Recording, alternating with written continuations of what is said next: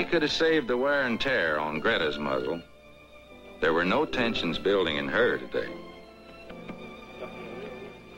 Even if the others were raring to go, this race meant as little to her as it meant everything to her owner. In fact, he didn't know what he'd do tomorrow if Greta wasn't in the money today.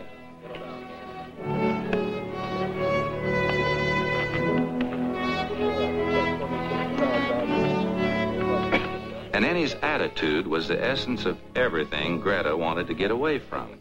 It was always the race that mattered. It seemed to her that although she was treated with care, there was never affection.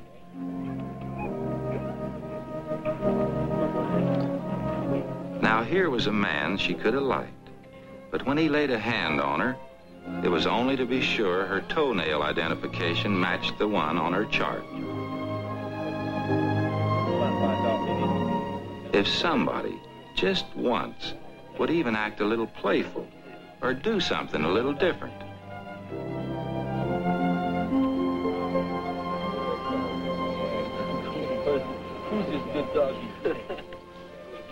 Experience and a strong time sense told Greta that she and the other dogs were about to be paraded down to the track for the same old 6s and 7s.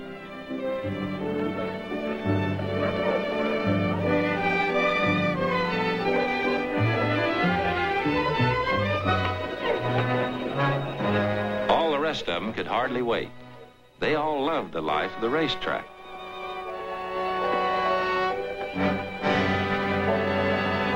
Some of them got so excited that the lure always had to be covered up while the dogs were taken to the starting boxes.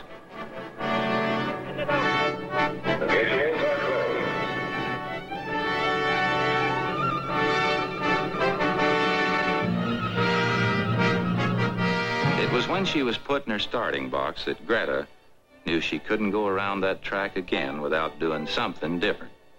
This time, she was going to have some fun.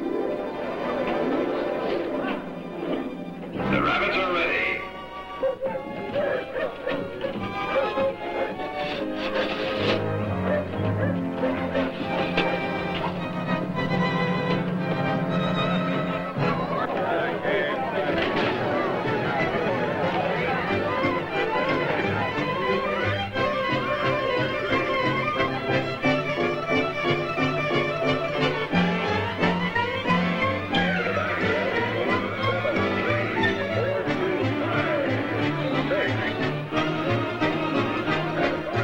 Was through with feeling like a mindless automatic number, sprinting around the track and never getting close to the quarry.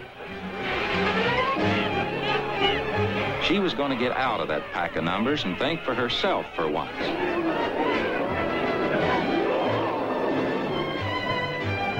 Now, if she could cut through the infield, she could head those rabbits off at the home stretch.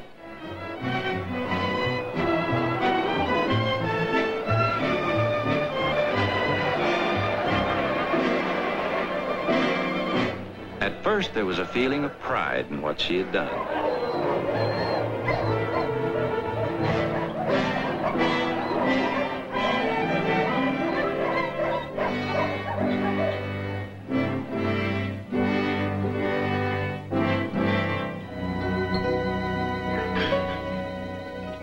She quickly sensed the unspoken surprise and disapproval around her.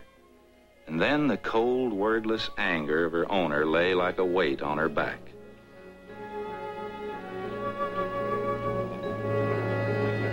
Greta's moment of rebellion was more successful than she knew, for it